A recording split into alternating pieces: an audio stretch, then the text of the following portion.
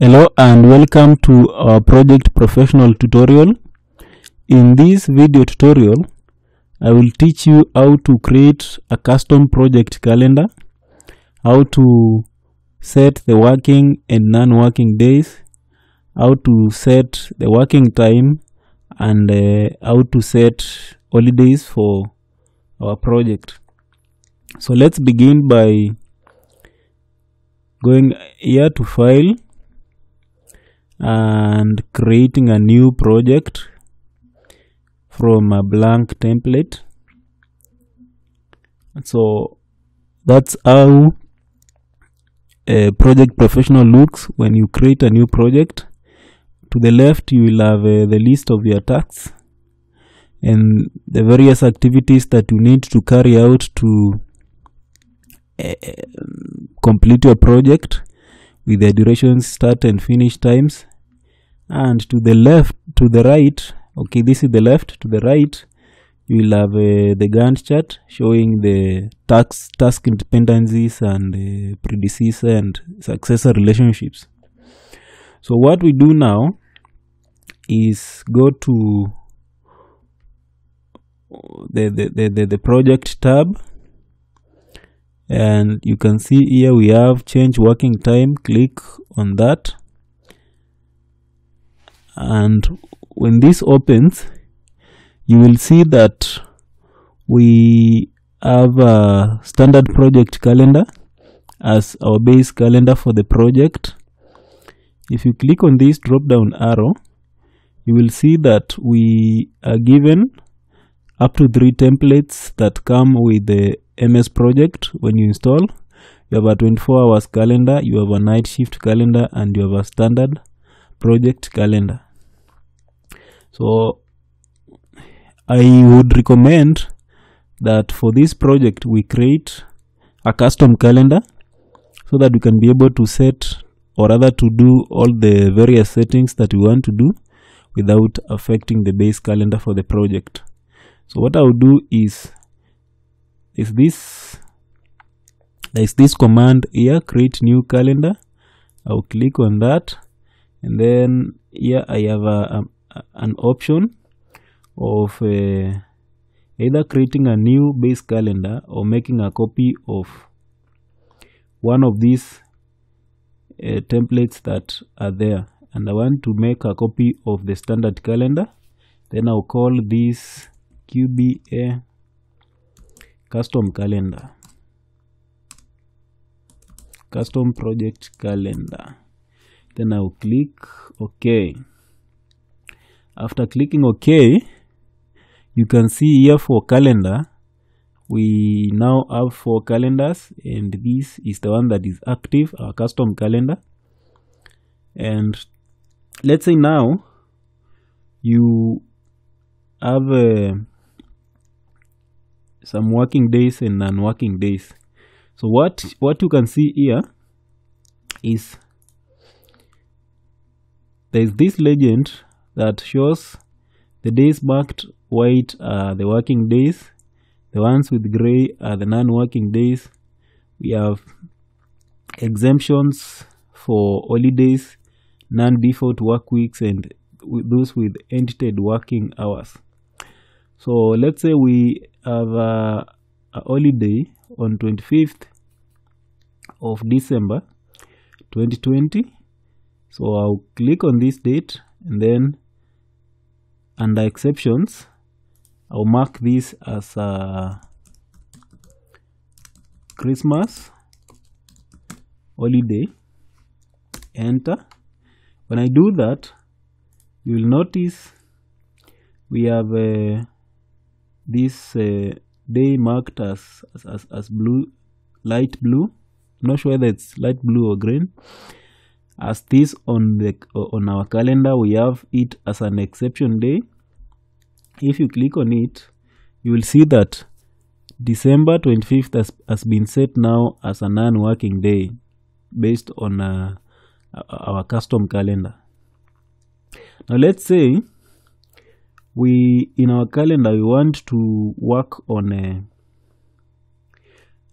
weekends. So I want to set Saturday as a working day, but not a full working day. Maybe we are working from 8 a.m. to, let's say, 12 noon. So I'll go to work weeks. That's default, and I'll go to here. We have details. We have Sunday, which I am going to set as a none. We have Monday, which is set as a working day. We have Tuesday, want to use project default times. We have Wednesday also, Thursday and Friday, using project default times for these days. Then Saturday, I'll set it as we have specific working hours, which I want this to run from 8 a.m. to 12 noon. Not sure how to. 12 is PM, I think. Then I will click OK. So when I go to if I click on any day, which is Sunday, Saturday, I'll be shown these details here as working times for 19 December 2020, which is a Saturday, is set between 8 a.m. to 12 p.m. So that's how to set working times, custom working times. And I've also already shown you how to define working and unworking days and set holidays. Maybe one more holiday. Let's go back to the exceptions tab. Let's say we have January, February, or January Friday, which is the first. We want to set this as a new year holiday. New year holiday. Full day is non-working. So if you click on it, you'll be shown as a non-working day. So after doing that, now we have known, or rather we've learned how to set the holidays. So down here we have a button written options. Click on that. Click on options. You will be able to see options related to scheduling, calendars and calculations. And we have a week starting on Sunday. If you want to change that, you can change that to any day that you prefer. We have default working time as 8 a.m. to 5 p.m. We are working 8 hours a day, 40 hours per week, 20 days per month, and all these other scheduling information that is contained here. So what I'll do is I'll click on OK.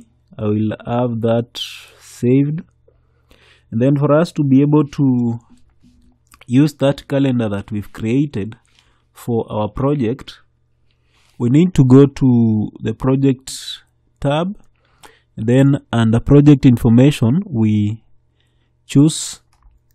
Now here under project information we have the start date defined. I don't want to change anything. We don't have the finish date defined. We have the schedule from a project start date. That's okay. And here under the calendar, now I want us to set the base calendar as this custom calendar that we've created. Click on it and click OK. So now that we've done that, now we've set now our custom calendar and those other settings. What we want to do next is go to file and save our project. So go to file, save our project as project1.mwp. Click save, and we are good to go. So that's how to create a custom project calendar, define working and non-working days, working times, and set holidays in Microsoft project. I hope you have learned something. I hope this video has been helpful. If you like it, please give it a thumbs up, share with your friends and other professionals. You can also consider subscribing to the channel. It helps me grow the channel and know that I am creating content that people love. Thank you for watching. I'll see you in the next video. Cheers.